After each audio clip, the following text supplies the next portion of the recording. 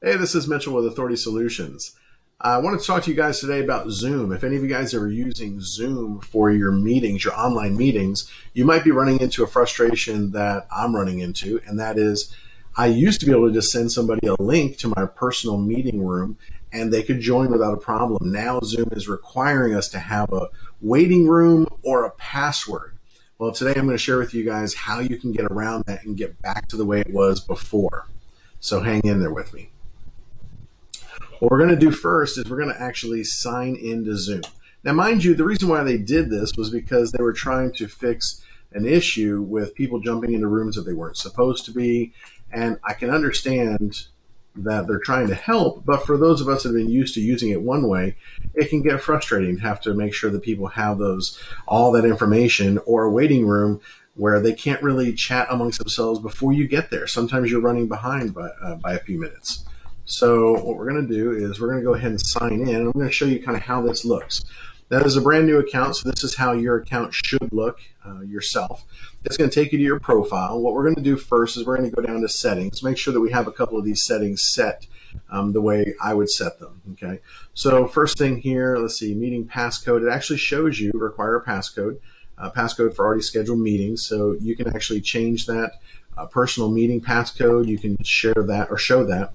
I actually changed mine to let me in for this example here that I'm doing for you guys, but you can edit that and change it to whatever you want to do. But change your personal meeting passcode to something. And then as we cruise down, let's see, schedule meetings, enable personal meeting ID.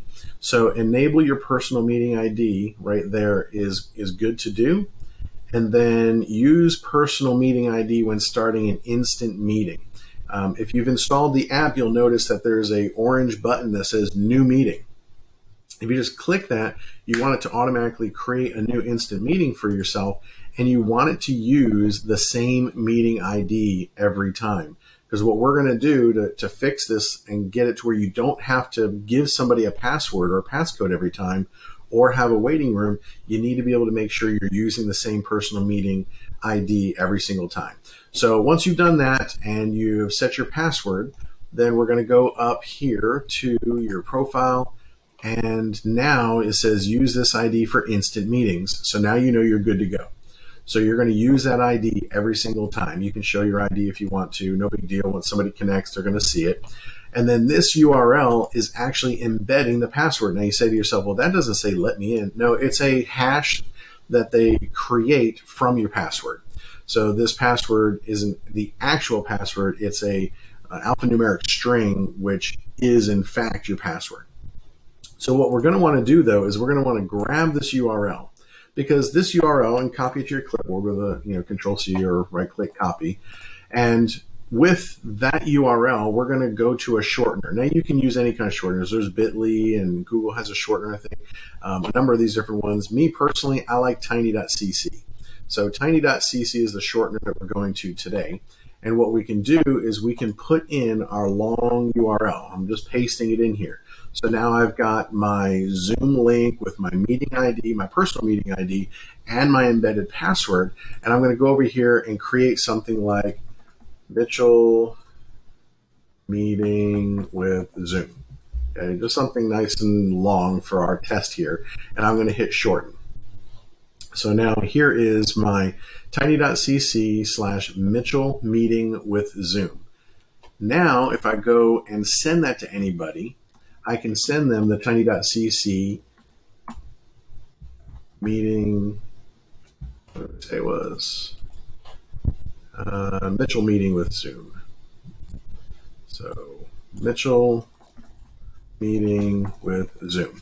So now that URL, you can take that, whatever it is for you that you want to use, that's available to use, you can use that and now text it to people, put it somewhere in a team page that you have or documents to be able to allow people to connect on a regular basis to your personal meeting ID. So you can just quickly start a new meeting whenever you want. It'll be the same meeting ID. So this URL, the shortener, will work every single time. If I click that, you'll notice that it switches over to the long URL with the embedded password in it. And you can just check that, always allow open Zoom meetings, and it would actually open the Zoom meeting straight in. This works for people joining your meeting room before you're there, and there's no waiting room enabled. So now you can get back to the way we were doing it before. I hope this helps you guys out. The one thing I would recommend is that when you go to tiny.cc and you create the shortener, go ahead and sign up.